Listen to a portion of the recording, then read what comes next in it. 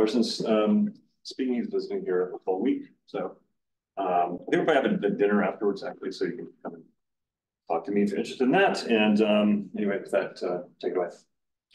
Thanks, and thanks for hospitality. I'm here the whole week, and I'm very eager to talk to people, to hear what they're doing, and learn physics. I like physics, so it's good to learn from people. And still getting used to this whole post-COVID thing of actually talking to people. It's lovely. So at any rate, I'm going to give this talk in a little bit of a soft mode. So I will perhaps hopefully not underaim too much, but I have sort of just two simple points I want to get across. So let me start just with introducing black hole thermodynamics for people who don't live and breathe this. Black holes are thermal objects. It's exciting in part because low energy physics describes thermodynamics of large black holes reliably. That way we get some window into quantum gravity. One of the things we learn is that we could compute the entropy, thermodynamic entropy, the sense of black hole entropy. And it tells us that quantum black holes are made out of many constituents. And that's exciting. And we could try to go and look for those.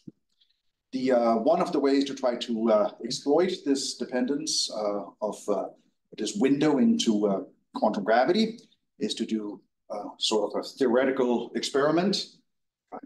Obviously, contradiction. But one of the things we can do is to find black hole solutions just using ordinary general relativity. And then from those solutions, we can compute the area and determine what the entropy is. And we can think about that as data. Once we compute the area, we find interesting formulae like this. This is just a formula for Kerr-Newman black holes. I'm told Per's teaching a course in advanced GR. Hopefully a few of you are sufficiently uneducated that you still benefit from that sort of thing. So this might be the sort of thing that turns up in a class like that. Is the area of a black hole. And what one is supposed to see is that it depends on the mass, and it depends on the charge, and depends on the angular momentum in some way that's sort of slightly non-trivial, but not terribly complicated. One of the things you want to pay attention to is that there's even some phase structure here. There's a square root. It means that you probably want to make sure these parameters in here are such that the square root can be taken, that are positive. And that'll play an important role, that we should make sure that the mass, the energy is large enough that we can take such a square root. Now, from the other side that I will talk barely anything about in this talk is that by holography, quantum constituents are not gravitational. So the actual sort of interior we somehow think about is not gravitational. By holography, they form a more ordinary quantum system without gravity that has lower dimensionality. And the standard paradigm for this is quantum gravity medius 5. That's dual 24 super-Young Mills, 4 dimensions, so a CFT. And in the excited states in that quantum field theory is identified with the black hole microstates. I'm saying this just in terms of situating what I'm going to talk about, because what I'm talking about is nearly entirely on the gravity side. But one of the motivations for trying to understand the gravity side is that when you learn something interesting, you can say that you have learned something about the phase diagram of the dual CFT, and you might have learned something that was surprising. So things should be seen in that aspect. But I think you might find that some of the things I'll tell you are plenty surprising, even just as some gravitational stuff. So my strategy, and the strategy that's very common, is to think about ground states. It's very reasonable. If you have a quantum system, you're trying to learn about it. This kind of experimental sense I'm talking about, just saying, oh, let's try to look at the formulae. What should we look for in a complicated looking formula like that? Well, let's look at ground states. That's the lowest energy for given quantum numbers. So if you have quantum numbers like charge and angular momentum or whatever else is conserved, go to the lowest possible energy that you can find. And that's the extremal black holes. And you might want to think about them as ground states. It's the lowest energy in some kind of super selection sector. So it's the ground state of the theory. Now, it turns out that there are different ways to think about that. And I think it's come, at least to me, become a little clearer in the last few years that really there's a contradictory kind of way in which people are thinking about things here. One claim that's generally accepted is that, well, ground states are nice, especially if they are supersymmetric. Because the supersymmetric black holes we can do a really good job on. In fact, in some cases, favorable cases, we can do an exact gravitational description in the sense that we can find not merely the entropy, but really the degeneracy in the sense of an exact number, an integer. And that integer agrees asymptotically for large charges with the kind of entropy formula we get from gravity.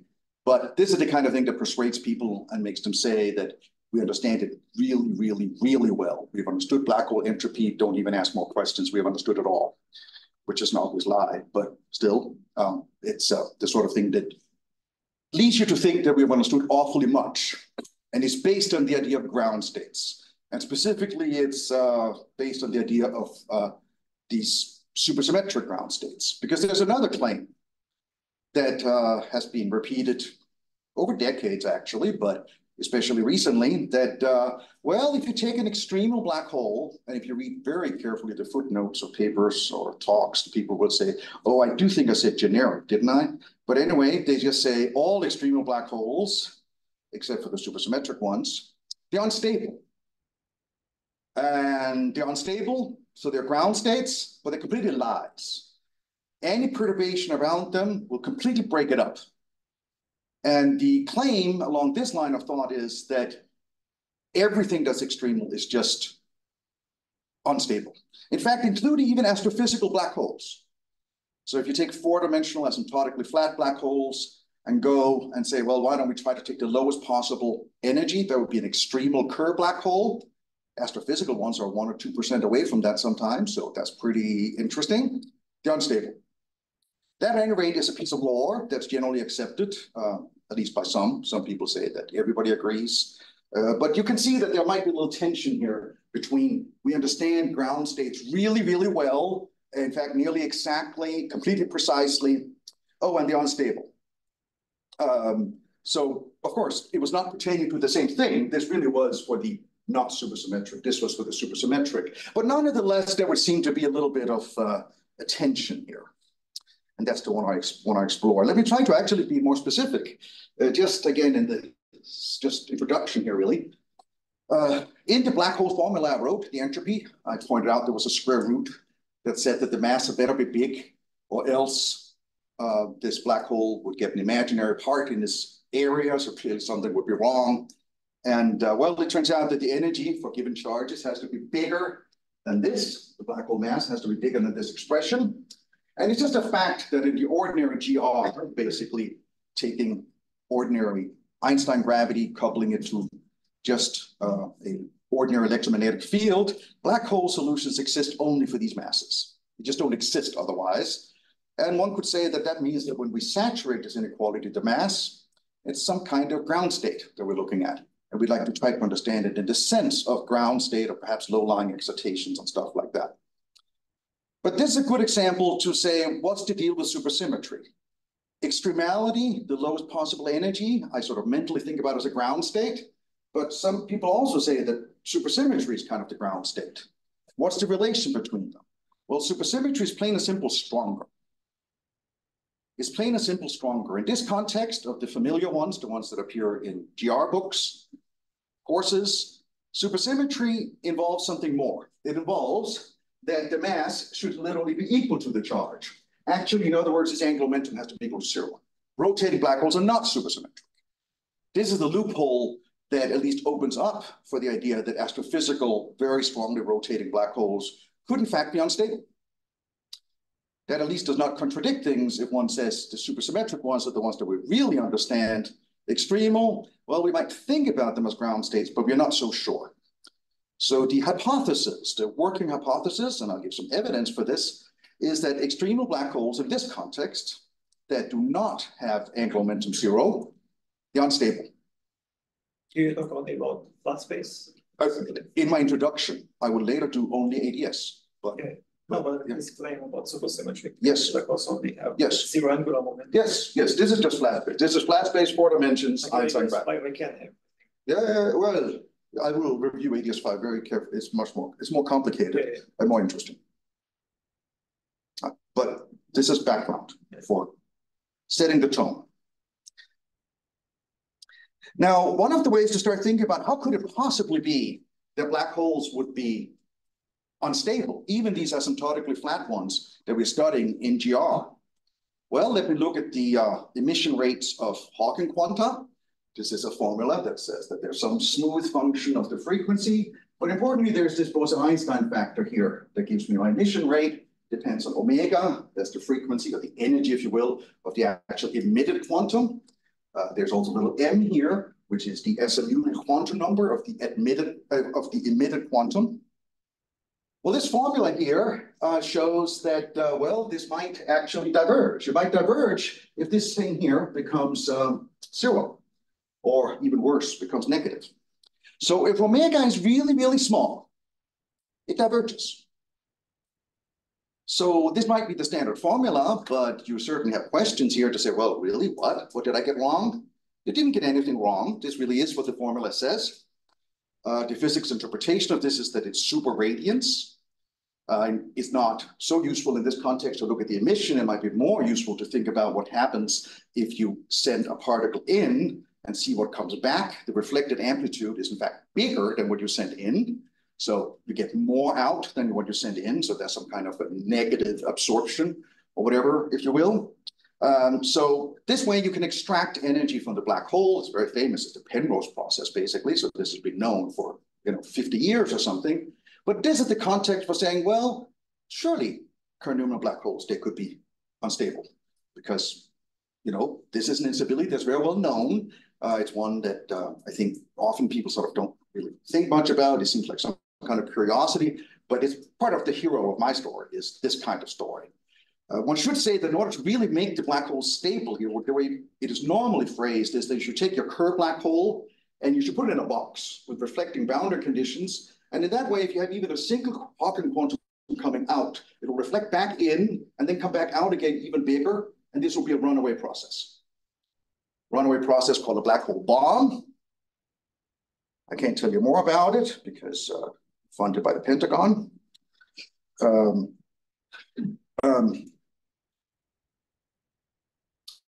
But the story I want to tell is more limited. It's saying, well, but this was the bomb. Yes, that was well known. But what if the temperature vanishes? What about this formula here? It seems like then various things goes to zero, go to infinity, and exactly what the physical nature of the limit is might not be entirely clear. But I claim that the superradiant instability persists even as the temperature goes to zero. When you don't emit anything whatsoever, it's actually still unstable. It's still unstable. And if I look at my formula, I'll find that this happens at exceptionally low energy. I have to go lower than basically this is the Schwarzschild type radius, so a couple of kilometers. And that means that my, if it's a solar mass black hole, that my wavelength should then be longer than that. My energy should be such that the corresponding wavelength is bigger than the size of the black hole. But for such things, there's an instability. And it's believed even that it's significant in astrophysics if extremal light scalars exist, such as axions, for example, that might be super, super light. So this is the kind of story I want to explore, but I want to explore it in the AdS-CFT context. I was already asked. We can do more there. We can be more precise. And I want to then tell you a bit about that story here that was just done here for illustrative purposes in asymptotically flat space in AdS. So that's what I'm going to do. Talk about extremal black holes in AdS5, special attention to instabilities, and in fact, especially take the approach that in order to establish something is unstable, it's enough to establish its onset.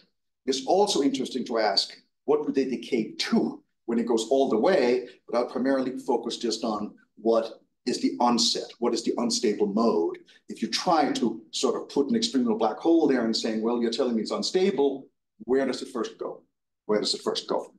And then the second part will be about nearly supersymmetric black holes. So there are two things here. One is they're still extremal, but let me make them not just extremal, but supersymmetric. There's supposed to be some kind of loophole there that if they're extremal, but not supersymmetric, these arguments here are supposed to fail. Sorry, we'd like to see how. What is nearly supersymmetric? It means just quantitatively that there, I'll give you a parameter that says that that the excitation energy away from the supersymmetric limit, the supersymmetry would be some kind of BPS limit, think M equal Q. And if M is a little bit bigger, basically M over Q is still very near one, but not exactly one. That would be nearly. And in fact, as you'll see, it's very near, and I'll be quite. There's an H bar in there too. It has to be very near. Yeah. Other questions? I worked on this general thing for the last 3-4 years or so, and have written a bunch of papers and writing some more. But this thing here is actually quite focused on some work that's nearly done. That's with 2 students that are graduating, Nizar and Sigil, that you may also meet around in the world of physics. So any questions before I sort of get going a little more seriously? Still, I'm going to go very slowly and very, very low brow. Hope you're not going to get too bored. So first, just to introduce black holes in AdS5, often we geometrize them and say not AdS5, but say AdS5 cross S5. What we have in mind is that we have a theory that is maximally symmetric. The symmetry of the theory has a conformal symmetry. So the Lorentz group is enhanced to SO2, 4. There's a sphere. So there's a rotation group, SO6. And we have supersymmetry that I'm not going to spell out, but that's the supersymmetric completion of these bosonic groups. The reason I mention these groups is that it's very clear they each have rank 3. And that means that we need 3 quantum numbers to specify a state that sits inside these things. The SO2, 4 representation is that we have a conformal weight, which is basically the energy in the context of a black hole. And we have 2 rotation parameters, which you can think about as angular momenta inside AdS5. A 5-dimensional context, there's not a single angular momentum, there are 2 independent ones. SO4 has rank 2 instead of rank 1, as we're familiar with in ordinary quantum mechanics. So all told, in AdS5, there are 3 quantum numbers.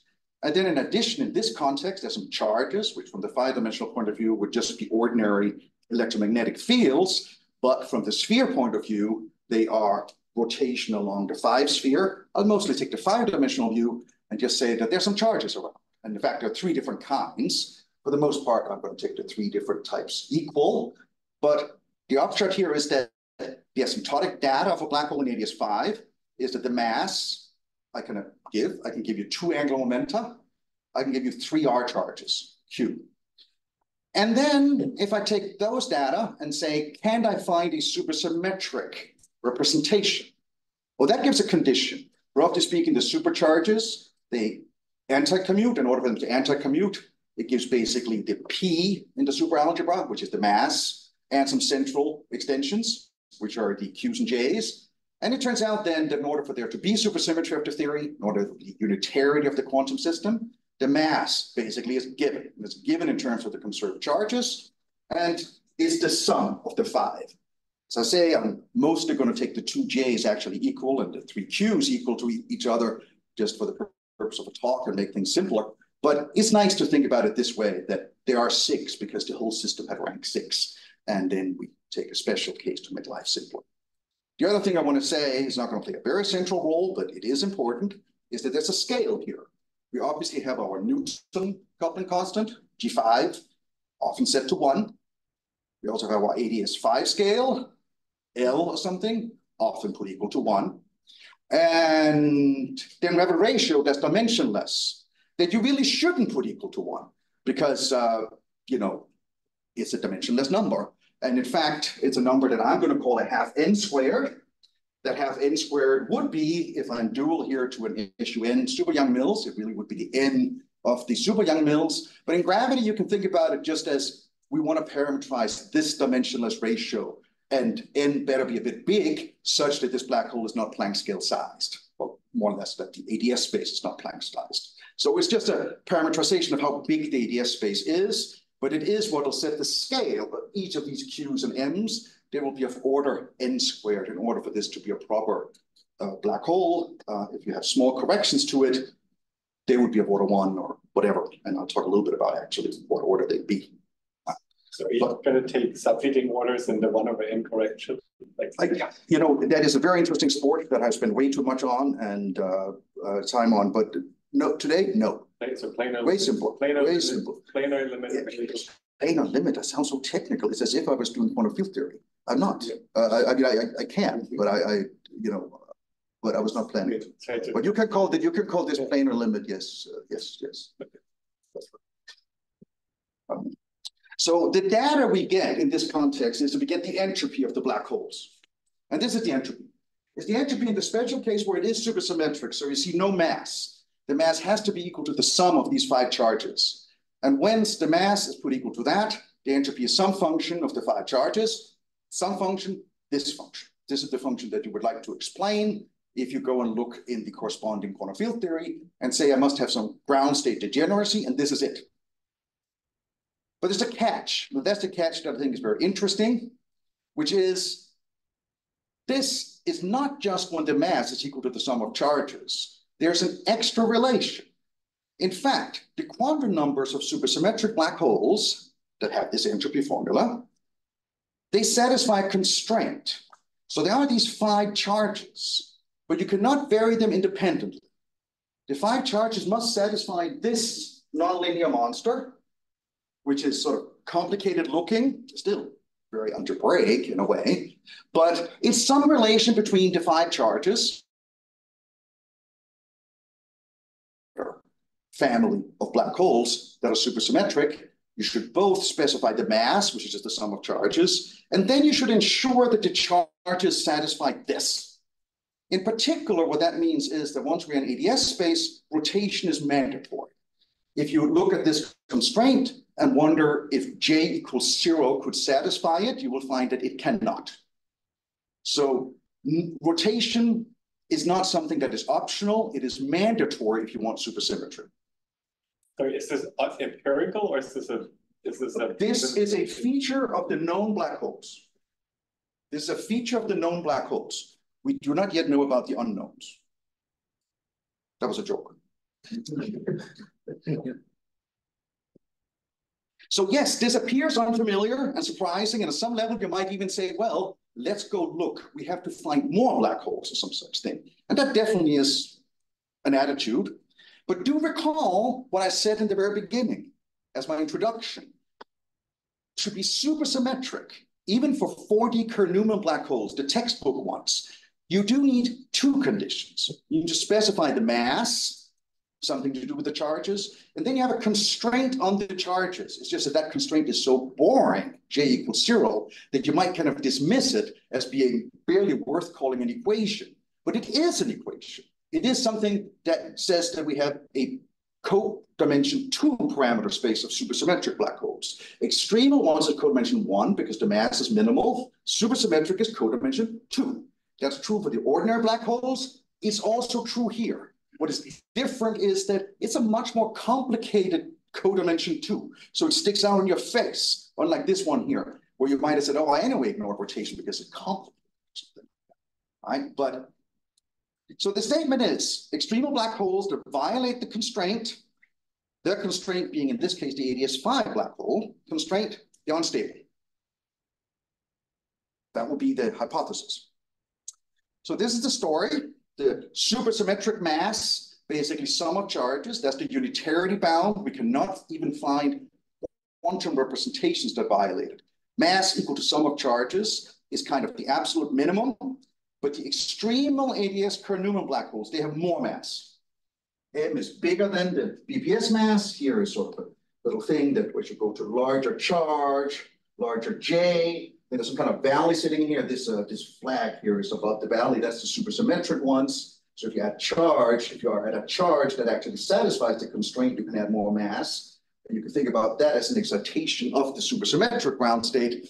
But you also have these valleys here, which are the other ground states. And if you're sitting out here somewhere on the valley sides, that corresponds to taking a Q and J that does not satisfy the constraint. Constraint is a line in the QJ plane. And if you were here at the 3-dimension plane, you would think about the QJ plane as being some kind of a plane. There's a line in it, which is BPS, and then it has an energy, which is sort of going up. And the minimum possible energy is some kind of valley. And we can think about this thing up here as being some kind of excitation energy over the minimal unitarity bound. And well, at least in the corresponding quantum field theory, we do in fact have some states that are down here. There's no particular good reason that we should satisfy the constraint. You know, they don't really stand out from the quantum field theory point of view. So if you take your favorite BPS representation in the quantum field theory, you know that there definitely are states for any Q and J You don't necessarily know that there are order n squared states or e to the n squared states. There's so many that I don't really know, but I can clearly come with quite a few examples, no matter what Q and J is. Right? But can I come with enough to a black hole's worth? Don't know. Hard enough at the supersymmetric lowers. Right. So that's my playground. So let me remind you about how instability works. A simple model, the simplest of how could we get something unstable in this kind of context, is to play with a scalar field that has some mass and put it in AdS. And if you just put it a standard sort of just Klein-Gordon equation AdS, the wave equation turns out to be pretty much a Schrödinger equation. It's a Schrödinger equation in sort of one dimension. This k vector here is just a spatial vector. Put it equal to 0 if you will. But the important part is that this thing here is a 1 over r squared potential. And 1 over r squared potentials, they are not quite the Coulomb potentials. In Coulomb potentials, you know the positive energy corresponds to not bound state. Negative energy corresponds to bound state. 1 over r squared is a little more complicated. You have to be sufficiently strong than 1 over r squared potential in order to actually have a bound state. And once it does have a bound state, that corresponds to an exponentially damped wave function. And in the current context, once you put in what omega actually is, that's an unstable mode. If you have a bound state in this 1 over z squared potential, there's an unstable mode.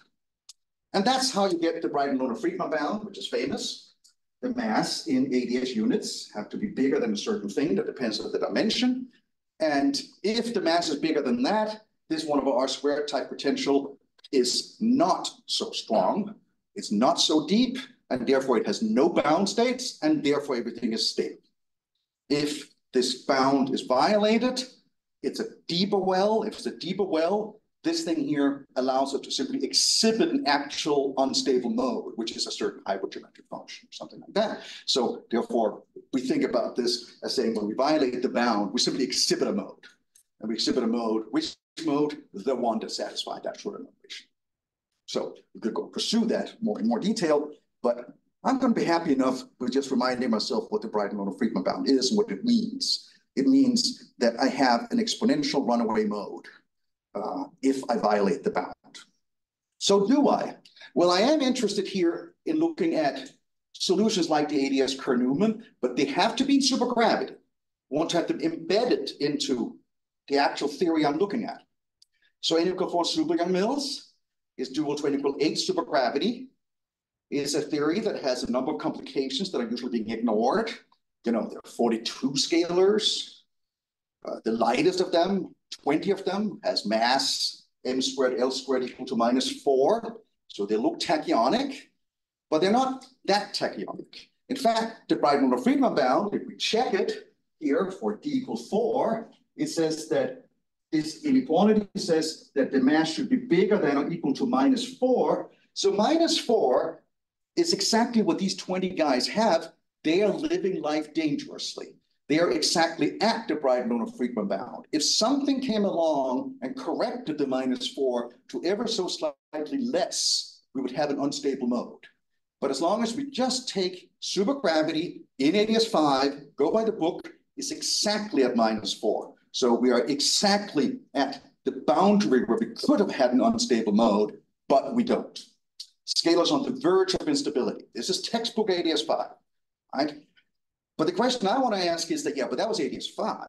We don't want AdS 5. We want asymptotically AdS 5. We have a black hole environment. The black hole environment means that we can think about it as if we have an effective mass everywhere. That effective mass is sort of different. It's this kind of effective mass when we're very far away and only see the AdS. But as you go further in, our local wave equation will be something different. Something different. And we're wondering what? Does that different thing actually have an unstable mode? And that's not so obvious because it's in a very different background. The way to think about this, and the way to analyze it, is using an attractor flow. It's extremely very well developed idea in ungauged supergravity that you start with scalar fields and other such things. They flow inwards radially. You could even think about it as a time evolution, and that could be useful. But something happens at the end of the day near the horizon. And how to figure out what happened at the horizon and relate it to the data at infinity is something that is not trivial, but that's what the attractor flow solves. So that problem that it solves. It is very well understood in ungauged supergravity. In gauged supergravity, not much has been done. Partially just, yeah, well, it's probably the same as ungauged supergravity. So that one, no. It's a lot harder. And since it's a lot harder, you may think that it's probably because it's trivial and not worth doing. You know, harder does not mean trivial. In fact, they're kind of going the opposite way. So at any rate, there are complicating factors in this context. Gauged supergravity is different from ungauged supergravity. And look, we have AdS vacuum. Any belief supergravity is a gauged supergravity. Oh, and as I mentioned, supersymmetric black holes, they must rotate. That makes the whole radial thing a little bit more iffy because it's sort of radial and co-rotating-ish kind of thing. So a little bit harder, but needs to be dealt with. Oh, and I don't want the supersymmetric case. The supersymmetric attractor flows are quite well understood, especially in the ungauged case, but I want the extremal attractor flows. I want the sort of flow inwards for all extremal black holes. In fact, I want to know what's the difference between having a supersymmetric flow versus something that is just extreme. So these are three complications that is enough to drive a grad student crazy. But the upshot is that once you have done a lot of work, then you say, oh, these scalars we had, they will effectively correspond to some kind of AdS2 scalar that sits in the near horizon region, and that is the most vulnerable to being unstable. So that mode in there might or might not satisfy the BF bound. And if it does satisfy the BF bound, it's stable in the entire flow. So what you need to do is to solve the flow. Now, the first step, though, is to actually go back and say, well, I'm going to look at this Kerr-Newman AdS black hole. I'm just studying that. I could look at other things. What is it exactly? Well, I'm not going to write down the metric for you, but technically what it is that it's a solution. It's a solution to what theory? Well, the Einstein-Maxwell AdS theory. But that's not the theory I want. I want supergravity. So I need to interpret this solution that was found in the Einstein-Maxwell AdS theory as a solution to an equal-age supergravity.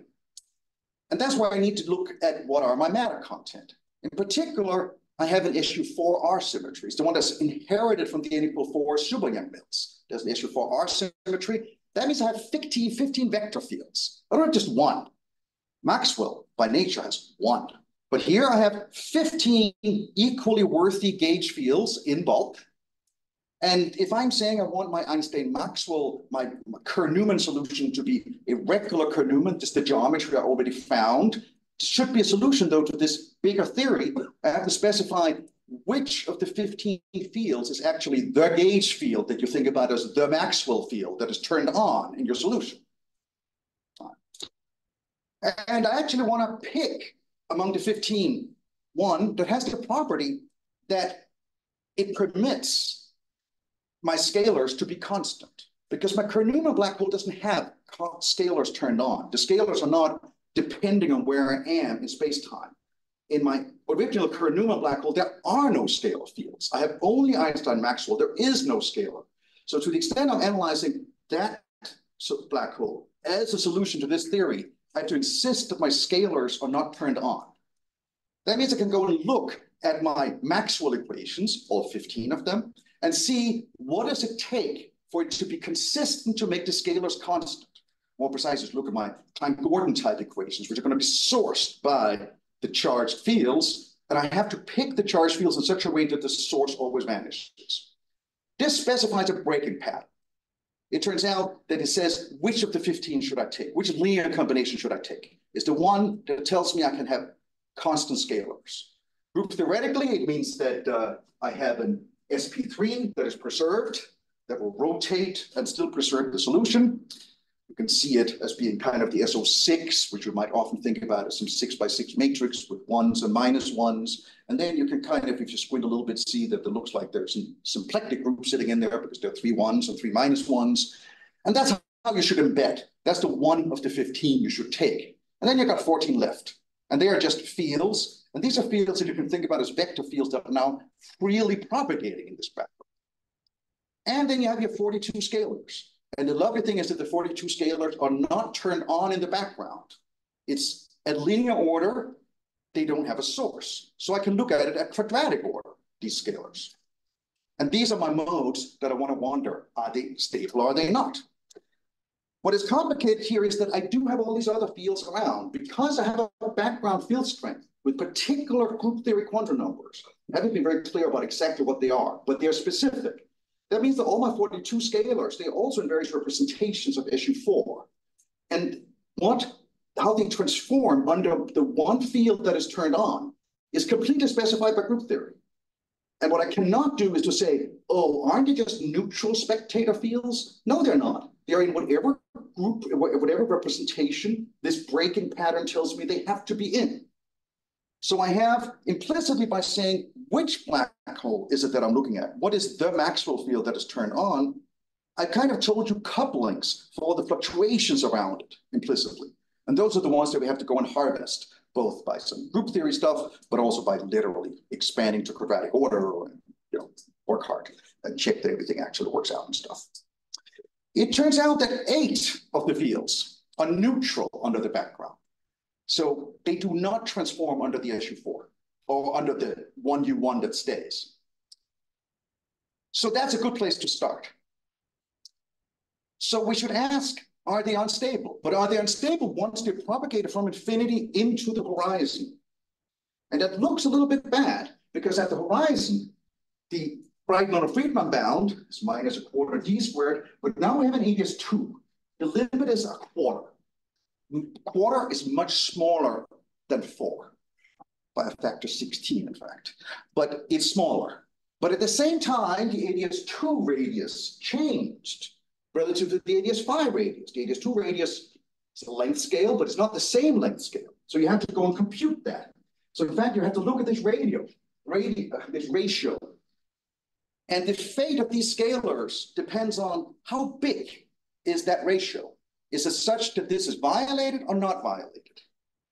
It turns out that for these 8 scalars, actually they stay stable for Reisler-Nordstrom. Reisler-Nordstrom is when I have charge but no rotation.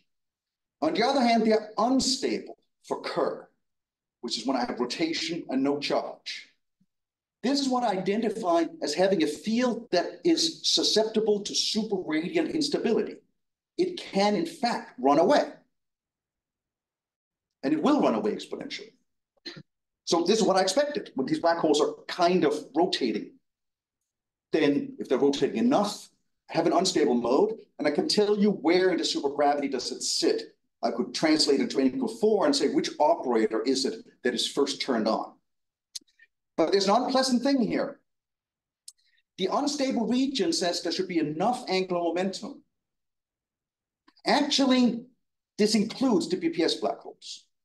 This instability, as explained there, is unstable even for the BPS black hole.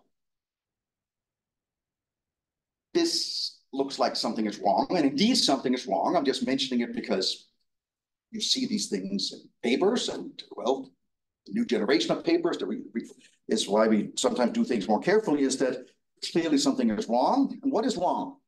What is wrong is that, well, here I'm pretending that my neutral scalar just satisfies a Klein-Gordon equation. But how did I know that? It can't just satisfy a Klein-Gordon equation with the mass I had from AdS 5. It has to be the actual equation I get by expanding around my background. And when I expand my background, I have to be careful. There are kinetic terms for vectors in supergravity. These ones here, you can think about as all 15 ones, but in particular, one of them is turned on. And one of them is the one that sits in the background. The kinetic term depends on scalar fields. Now what you need to do is you need to expand this one around the background. And then you get a 4th order term, sort of a phi squared, f squared kind of term. But in this AdS 2 environment near the horizon, the f squared is pretty much constant. It's just straight electric field. So therefore, this coupling will effectively look like a mass. What it really is that is what we would call a Pauli coupling. It's a coupling to a charged fields, but the fields are neutral, yet it actually couples to the f mu directly, not to a mu the way it normally does in a minimal coupling, but it couples to the f mu. And that coupling gives an effective mass. This is the effective mass. And for the particular field I'm talking about right now, or this, I should say, this term here is such that this is a positive contribution to the mass. It's a positive contribution. Electric fields are going to give positive contributions like that. You can figure that out by the fact that this one here had to have signs such that this was stable in ordinary supergravity, and therefore the N, even without looking at it in detail, you would say definitely you can say certain things about the signs, and what you can figure out is that definitely had to be positive. Once you do it more detailed, you figure out that P actually is 1. So whatever, but that requires an actual computation. So you get a positive contribution, and this is good enough that these unstable scalars I told you about, they were stable for Reisner-Nordstrom, unstable for Kerr, and in the middle, they were a bit too unstable because they were unstable even when you were at the supersymmetric locus. They now end up eating up a bit more mass, precisely such that they're unstable all the time when you're on the Kerr side. They're unstable all the way into the BPS line. In other words, it sort of says that precisely these scalars have this superradiant instability. Because of rotation, they can be shed out. And that mechanism, of course, works only if you sort of have enough rotation, because if you have no rotation at all, it wouldn't work, like in a Reisner-Nordstrom black hole. How much is enough? Such that you are on one side, on the angular momentum too big side of the constraint. The constraint was an equality, and you can think about it as angular momentum being so big that it gets positive, or so little that is negative. For j equals 0, is negative. By convention, I'm going to take it to be, that is positive for j being big. And it has two sides. On the side of rapid rotation, these neutral scalars are unstable. And they're unstable all the way from pure Kerr, just rotation, and adding on charge, enough that you go into the supersymmetric limit.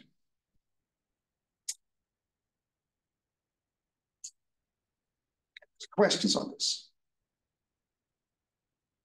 Because then there's the other side. There were 20 scalars. That all of them were living life dangerously, sitting right at the boundary where maybe they were about to become unstable.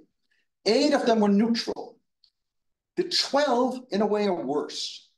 They're worse because they actually are charged under the background.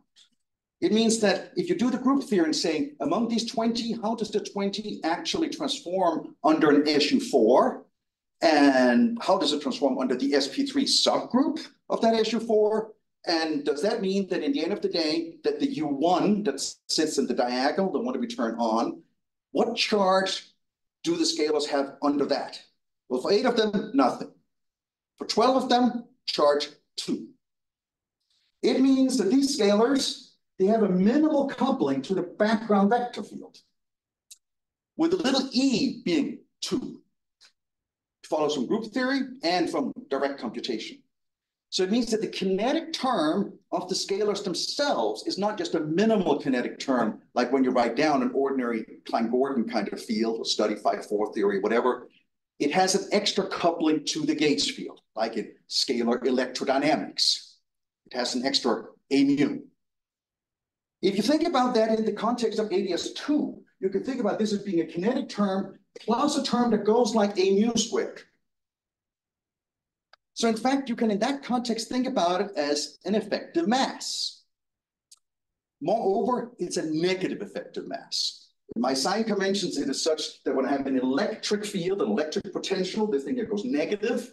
So once I have a black hole that has electric charge, we're in an environment that has potential with a sign that is such, it's electric type potential, it will give a negative mass contribution to these charge scalars.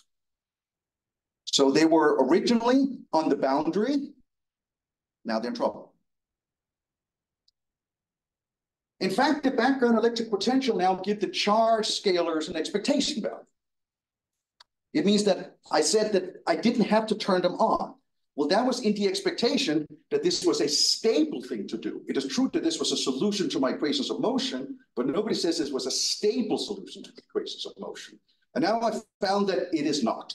In fact, the scalars will turn on by themselves and get bigger and bigger and bigger, and they will get an expectation value. When charged scalars that are charged under electromagnetism, get an expectation value that is called superconductivity. So the near horizon region becomes superconducting. It's a thing that was studied a lot, especially starting like 15 years ago, give and take, or something like that. Holographic superconductivity was much studied. But at the time, they usually neglected actually embedding things into full supergravity. They said, let me just take a charge scalar field in holography. Why? Because that's interesting. Let me just state it, and let me take its charge, its mass, and just tune it as I wish, because I'm interested in figuring out what happens. Very interesting exercise. This is different in that I've actually embedded the whole thing and said, look, I had a system that had preordained dynamics that was not designed to be such that I got superconductivity. Is what came out, not something I put in. And superconductivity applies when the black hole is under-rotating, when the electric field is big and rotation is not so big. So the phase diagram I get is this one here. My extremal black holes have a Q and a J.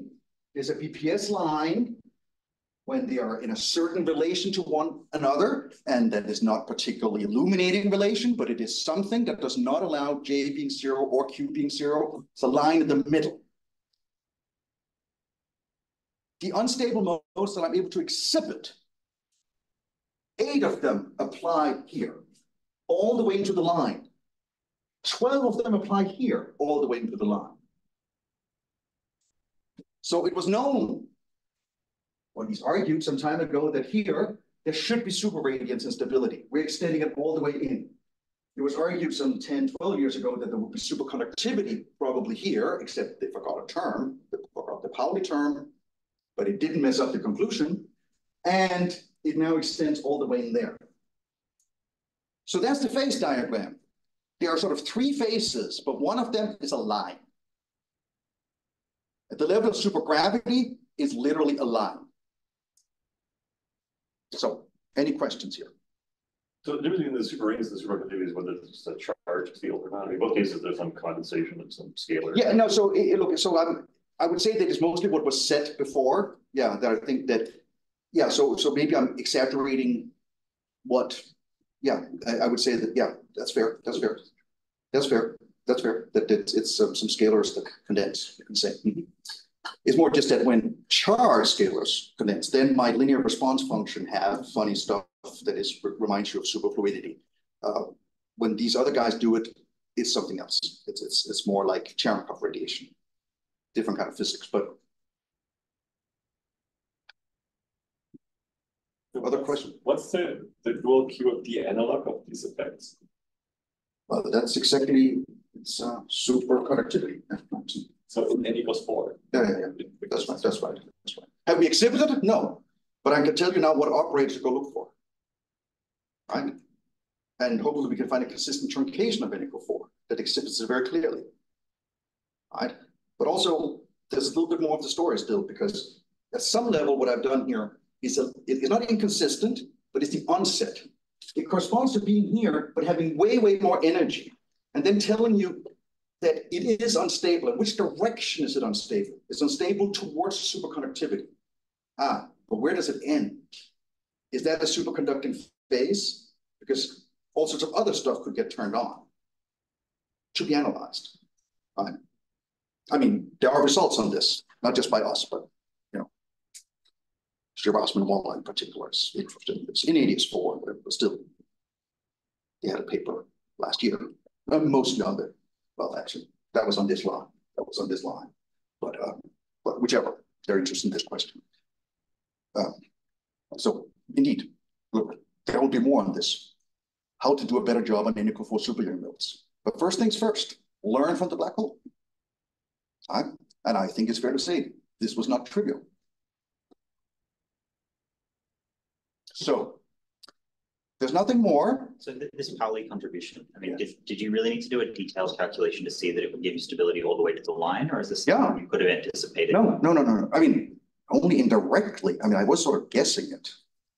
That it's sort of, but I don't think, it's a very detailed computation. I mean, it's a complicated function of parameters. Because also, I mean, it's you know, I mean, J over Q, it's a non, these are non, you saw the constraint, for example. These are sort of non-trivial functions. And the fact that it goes everywhere, could it have crossed? I don't see why not. Of course, physically, I would have been really surprised if I had found an instability of a supersymmetric black hole, right? So I'd say, well, it surely can't be somehow. But, and yes, then you need to do, but you needed to get the exact right coupling, and the F mu nu is, you know, it depends. I mean, remember, this is not just in an AdS2 that has constant electromagnetic field. It's constant, but it has a squashed S3 and it rotates. So therefore, the dependence on the parameters of the black hole are kind of a little complicated. Not super complicated, but think like the constraint. They involve ratios of weird polynomials that once they all cancel out is because you did it right. I mean, you know, it's not sort of just built in. It's not trivial. So if I start adding, like, say, alpha prime corrections or something, it's not clear that you'll still get this. It is not clear, but I assume the supersymmetry will keep doing its magic. I mean, assuming that you put in your alpha prime corrections in a tasteful manner that is consistent with supersymmetry. So, right. But exactly, if you just dump in, you know, Gauss-Bonnet, maybe.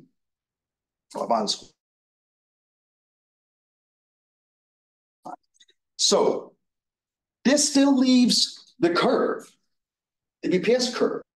So what I have here is that there's a phase transition on the BPS curve. And this is understood, kind of, as in BPS black holes, at least it's said, we understand what their ground state is in N=4 supergiant melts. I do think that's overselling a little bit. I surely would like to understand it better, but whichever. Let me pretend I understand it, and at any rate say that that is at least the place where we understand it best microscopically. What happens when we deform away from the supersymmetric locus? One thing to point out here is that there are two ways to deform away. One is to raise the energy by a little bit. Basically, do not have mass equals sum of charges. Mass equals sum of charges plus a little bit. Or violate the constraint by a little bit. It's nearly satisfied, but the Q's and J's are a little bit different than what it takes. In the canonical ensemble, one way to say that you violate the constraint is that you take an electric potential and a rotational potential, which actually would have given 0 if this was exactly supersymmetric, but you make it a little bit non-zero. And that's the constraint violation way of doing things that is analogous to adding temperature, which was adding energy. And it's interesting that the additional mass you get looks like this. And what is interesting about it is that the T squared and phi squared deformations have the same prefactor that I call gamma. So to add a little extra temperature, how much does it cost? It costs something. But to violate the constraint, how much does that cost? Same thing. I mean, there's a 2 pi. That was a convention. That is because even though we're going away from supersymmetry, supersymmetry still protects us a little bit. We have spontaneously violated N=2 supersymmetry. We actually have non-linearly realized N=2 supersymmetry, even when it isn't supersymmetric. And that's strong enough to tell us that they had to appear in this combination. That it had to be that these things had only one parameter, basically an overall sigma model that has one coupling constant, instead of having independent ones for each direction you could possibly deform it. So supergravity confirms this, but this is something that was said by symmetry. And that's why does it take this form as I'm deforming? Then there is the gamma. What is its size? That's the dimension full scale that in fact will answer sort of Swee's question, how close do you have to be to BPS to be close enough? You know, how supersymmetric. Now, one thing about that that was understood already 30 years ago was that, and in fact was understood probably by Boltzmann or something like that. But anyway, when you're trying to take take thermodynamics and go to really, really, really low temperatures, you get in trouble. And the trouble is such that you have in mind that everything is thermal. That means that the typical energy of a single quantum is sort of like around the temperature or something like that. But once you go very, very low, and your energy gets so low that the total energy you have available is not enough to populate even a single quantum, you know that it couldn't possibly be true that you could still use thermodynamics. What thermodynamics gives you is not consistent with the idea that the energy was nicely partitioned in the way thermodynamics says it is, so thermodynamics is inconsistent. As you go really, really close to zero temperature, you are in trouble. So we know that thermodynamics actually has to go wrong when we go all the way down to T equal to 0. And mind you, T equals 0 is the only thing I've talked about so far, right? So we should worry here that actually extremal is unhealthy. And when is it unhealthy? It's unhealthy when the temperature violates this. When it violates this.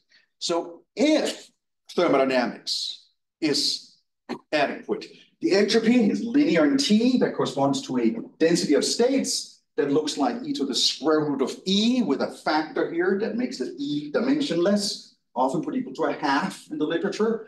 But here I'm emphasizing that it really does have dimension. So half is not such a good thing because that doesn't have dimension. So this is what thermodynamics says. If you think you have an entropy that's linear in T, this is what your rho of E should look like. But you also know that when you get to really low energies, this gotta be wrong. It gotta be that there are fewer states than this. This is really interesting because this is a case where quantum corrections are large, yet the geometry is smooth.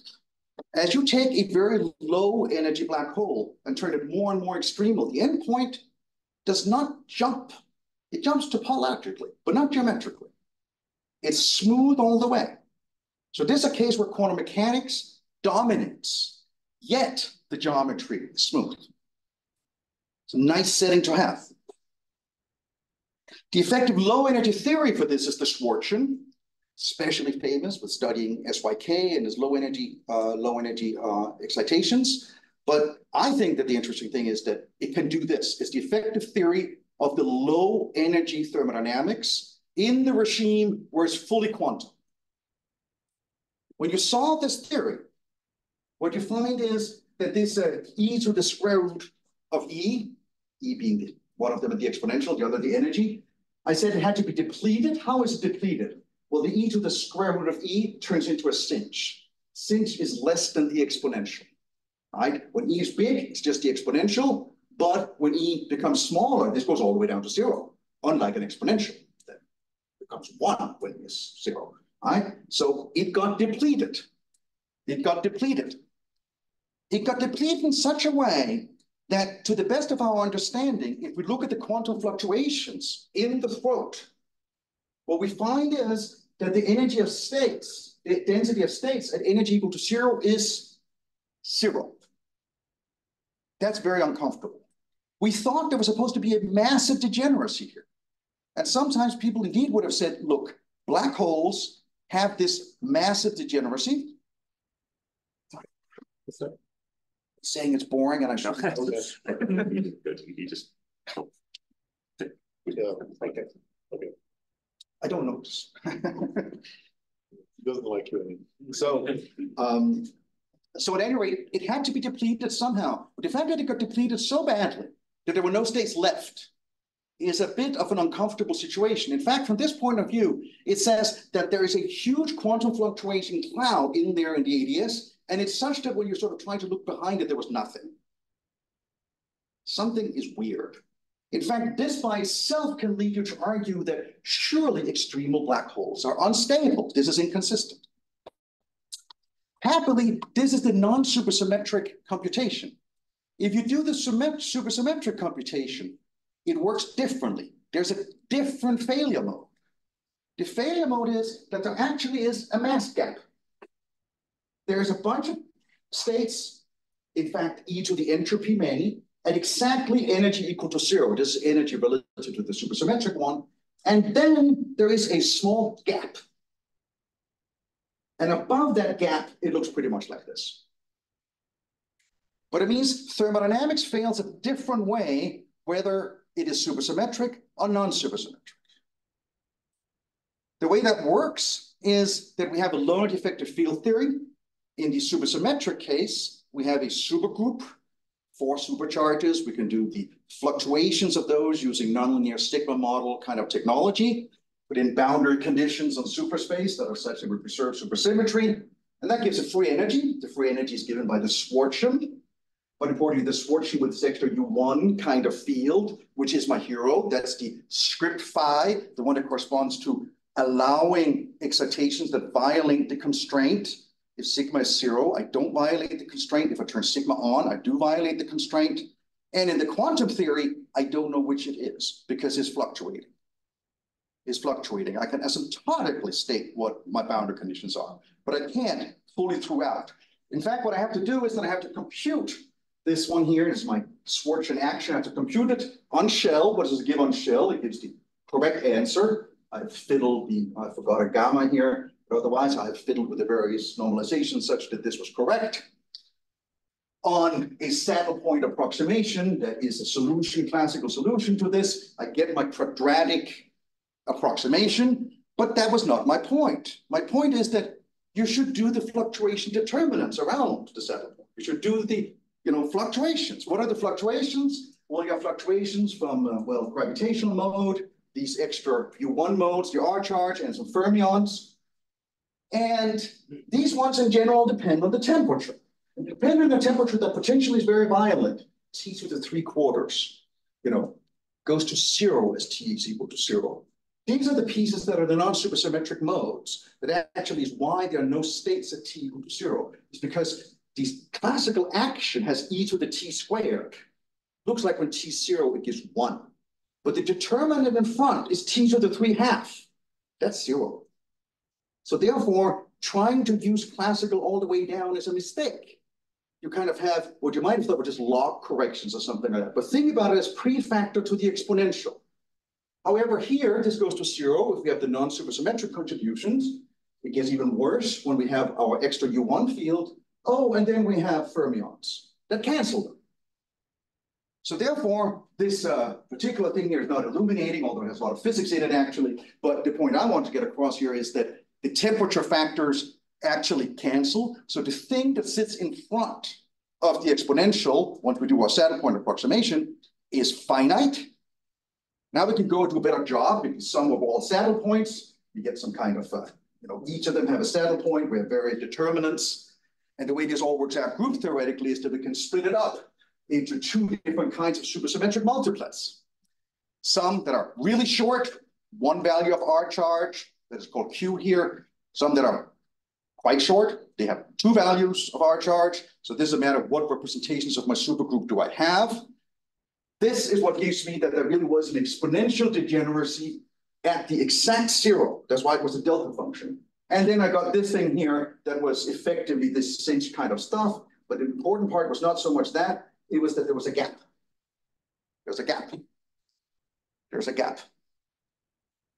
So this was the story, kind of quick on the Schwarzschild. It's also not really my work, although I've embellished on other people's work on this one. But but I'm just emphasizing it here is that that work was also getting to the conclusion that supersymmetric and non-supersymmetric are very different from the point of view of the quantum fluctuations that dominate. Then for me, one of the interesting points here is that the magnitude of the gap. The magnitude of the gap comes out of this. And if it was this gamma that sat there in front, it's known as the long string scale. Because if this was a CFT2, we know really what we're doing. But the CFT4, not so much. Nevertheless, you can compute it in gravity. This is what it looks like. I think you will agree with me that it's the sort of thing that is not illuminating, yet it is explicit. And the point here is that, yeah, it's the kind of thing these things give. Polynomials that look impenetrably confusing, but they're not like really complicated functions. They are just polynomials. So please get this from any Courant-Schubert-Young-Mills. This is what it means when you understand the ground state. To quadratic order away from your ground state, please. What's the coefficient? What's the coefficient? If you understand your ground state, surely you can do the leading excitations, right? Or the gap above it. Well, this scale here, if I just put in my n squared, vanishes in the supergravity approximation. So that was the answer, was that how wide is the line? Supergravity approximation, the BPS line is 0. It's the next order in 1 over n squared. So therefore, there is no width. On the other hand, when we do the quantum theory, we know there is a width. The width is of order 1 over n squared. It's down by order 1 over n squared. So supergravity point of view, it's a line. But in the actual theory, the quantum theory, it gets thickened of order 1 over n squared. And not just of order 1 over n squared, with a very specific coefficient, right? This is how thick the line is. And it depends a little bit on where along the lines you are. This is a very concrete, explicit prediction that this is what has to happen. Do I understand it from n equal 4 supergamills? Absolutely not. Far from it. In fact, where we're at these days is that we say we understand the ground state entropy. It's kind of true. But the way that understanding works is that we start with free n equal 4 supergamills. We do various kinds of counting. We have a lot of struggle with imposing a singlet condition, which involves, it's kind of like an interaction, and even though it's kind of also just kinematics. But once you do all this correctly, which for many years it wasn't done, but once it's done correctly, you do get the ground state entropy out, it seems. But you don't quite know what it was that you counted. Oh, and now I ask anyway, well, you counted free fields. What dimension were they? Well, I don't know. There were fermions that had dimension 1/2 and scalars that had dimension 1, and maybe some had dimension 3, 1/2 or 2 or something like that. They were basically integers. Were any of them by any chance dimension order 1 over n squared? Oh, no, not even close. This was a non-interacting theory. So the excitations have to be governed by something that is very characteristic of the interactions. If you think about this as the ground state, you could perhaps model that as a free gas, as long as you have sort of particles enough. But the leading excitations are not going to be something that's going to be sort of that nature. They are order 1 over n squared. So think about it in terms of you making letters in quantum field theory, a phi, an x, a y, a z, whatever, dimension 3, something like that. You have lots and lots of combinatorics for how many different ways there are to do it. That's lovely. But it's very clear that everything is going to be pretty much an integer. To get 1 over n squared, excitations above it, is going to require some kind of interaction effect. We understand how that works in CFT2. It's called an orbifold. That we basically have highly wound orbifold sectors that have really low dimensions because they are very, very twisted. How to do that in n equal 4 supergamills, I don't have the slightest idea, but as I was going to say, well, I do have an idea. Giant gravitons.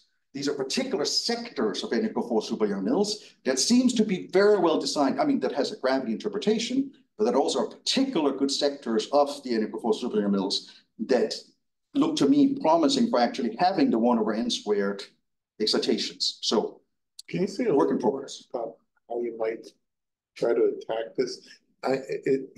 You're starting from a free field theory, so yep. So you think that there's a perturbative way of doing it? Well, that's actually very confusing because like the supergravity dual, like the classical gravitational thing should be dual to like highly non-free, like large interactions, right? Yes. Like, so and then just because you are supersymmetric, because it's VPS, and then it doesn't change with the coupling constant, then you can use some free sphere counting. But if you're away from really the like purely the supersymmetric limit, like this argument. I hope I didn't give the impression that I thought it was easy. No, not easy. So, but, but the reason that what seems promising to me is that if you reorganize, just because you're also interested in the entropy itself, the free gas, and saying, well, actually, let me reorganize this. A good way of reorganizing it, where instead of having basically order n squared ordinary operators, you organize them into but the problem with ordinary operators is that when you take trace of a whole bunch of them and then trace of a whole bunch of others, they're not orthogonal. When you have order n squared sitting inside the trace, your trace relations are crazy. So what you should do is to use a better basis. That better basis is to use Shor functions, where each character is of order n. So therefore, a little bit like in D-branes, it's a good idea to sort of do the 1 over G string first. So the anticipation here is instead of taking the n squared constituents, each with dimension 1, you should take order n constituents, each with dimension n. Now then when you do that, then the interaction between two blocks like that, one with dimension n and another with dimension n, there, if you just look at it sort of geographically by putting them in and using quiver theory for these things, you will see that, oh, this thing is not complete. You must add orbifold sectors to it. And then those orbifold sectors have order 1 over n. So therefore, you can get the right numbers out of this. Is this exactly the right way of doing it? It sounds like you have ongoing work, right? You have large and single trace operators in n equals 4, and then like 1 over n squared, you have double trace operators. But these single trace, this is a very bad way, a very, very bad basis for looking at having order n squared inside your trace. Because clearly, look, you're gonna be completely dominated by trace relations, right? And we want operators of dimension. You're talking about how when I get up to operators that are pretty big. When you're saying double trace, you have in mind that, oh, you mean dimension 12 or something, right? Big, not even order n. N squared, oh, no, you need a new language, right? And I'm saying order n, though, I do have a language. It's called giant gravitons. And it's a different basis in the language of n equal 4 superunits. It's a different basis of operators that in fact does automatically build in the two operators automatically having OPE that vanishes to the leading order just by the group theory. So that's a good start. Now you try to wonder what happens when you do one over interaction corrections to this. And that's where I'd say that, well, actually, it looks, very reasonable as if in fact, these have a representation literally as D strings that are self-touching exactly capital N times. And the idea that then basically means that I should allow for operators that are not single valued. So I should allow for operators that are like traces of N fields, except they violate periodicity conditions. They violate periodicity condition with a phase that's order 1 over n. That's what you would have done in CFT2. And we're exploring whether that's the right answer in CFT4. And that was the end, as he's looking at the... Yes. So that's what I'm pretty told. Yeah. Okay, so thanks for your attention.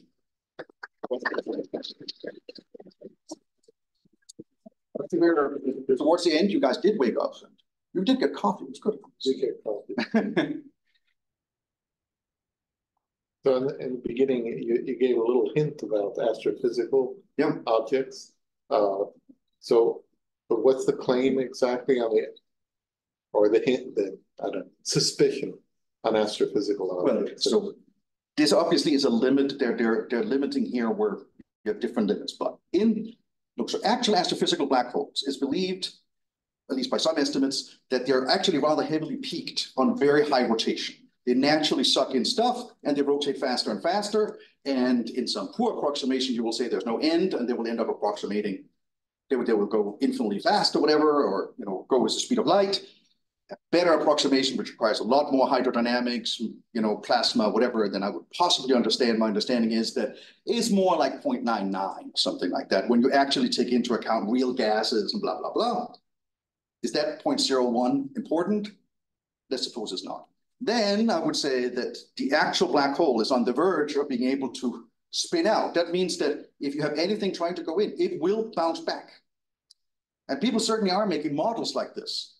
And I mean, they're respectable phenomenologists that are saying, what if there are axions that actually are dark matter that would sit in these halos around supermassive black holes? They would also bounce off it. And then they would be subject to super radiant instability. Of course, they would just bounce back out and become bigger. The key is, do they go back out again? Do they get back in again? For that, it has to be a field of a type that is sort of stuck in a potential. Right? But dark matter could conceivably do that, in that they're stuck near these big guys. So therefore, they cannot get infinitely far away. So therefore, you can in fact get a resonance where you get huge dark matter signals. How realistic is this? I'm not a phenomenologist, but I know that they get published papers that seem to get cited and talked about. So that's as far as I'm willing to go to say that this is not, that's the edge relation between superradiance and astrophysical black holes, that if there are really light scalars in the actual world, these effects would seem to be, could be relevant, right? But it requires very large, very light black scalars for it to be the case, and a few other things kind of aligned with, so how exactly extremal do these guys get, right? But the idea is basically that, but how much of the full mass of the black hole will end up with the axions? And the idea is it's a finite percentage. A finite percentage. It's big. It's a lot of energy, and it's a finer percentage of it that gets out. It's not a real bomb. It doesn't go to zero, but a finer percentage of it gets out. So it's huge. It's a huge amount of energy, and that's possibly astrophysical. Since it's late, maybe we should leave the questions for private and to thank Ben again.